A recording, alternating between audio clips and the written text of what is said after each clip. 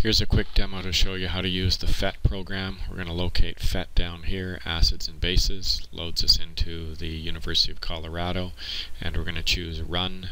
That's going to download a JavaScript onto our hard drive, and we're going to keep that, and then we're going to open that up, or we're going to run that file. So we need to find it, and we'll look over here.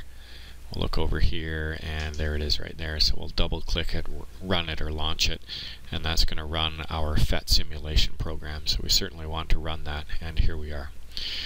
So this is the simulation. Notice that it's got a picture of some water. You can show the molecules. You can pick what thing you want, what substance you want. It fills it up. You can add water. You can add more, whatever. You can take a look at the molecular count, or the count of molecules, how many there are. Change the pH with the slider or manually. I like the slider because you can aim specifically for something. And it'll show you the particle count. So let's try pH of 8. Notice that there's times 10 to the minus 8 H plus and 10 to the 6 OH minus. Remember that pH 8 means base, so there's going to be more OH. And remember that these numbers are adding up to 14, the 8 and the 6. So let's try pH of 9. Notice that the 9 and the 5 add up to 14. Now, one thing that is kind of weird is these particle picture counts. Notice that they're not nice and neat like ones, and that's only because of the molarity of water being 55.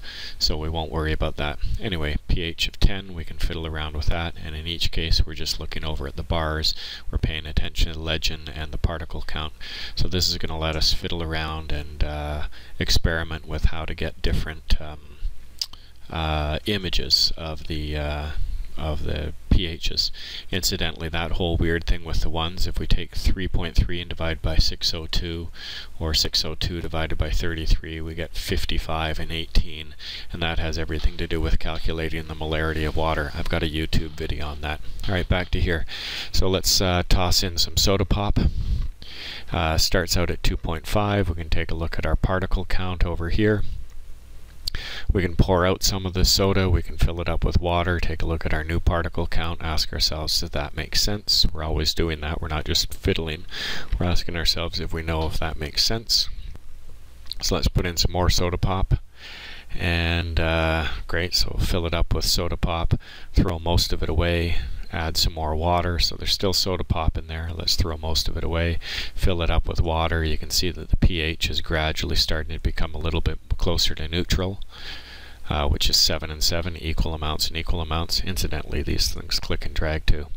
So I guess the main thing here is just for you to be able to experiment with pH numbers, pOH numbers, and throwing stuff away, adding water, paying attention to the particle count or the molecule count.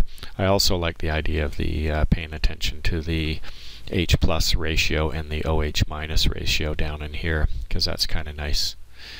If we turn the ratio on, so right now I see the 22 and the 10, so a difference of 12, and I notice that, hello, now it's gone. Okay, time for you to fiddle on your own. Good luck.